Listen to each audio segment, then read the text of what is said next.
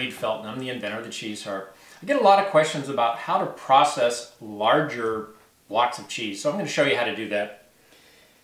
We have a block that I've already reduced in size a little bit. So sometimes I like a cracker-sized piece. I simply line up the wire with about the same size as the cracker, and I'll just cut a block off of that. Now I want my cracker-sized pieces. I line it up with the wire again, and you'll see that I don't even have to look at this while I'm doing it. I just hold pressure on the cheese.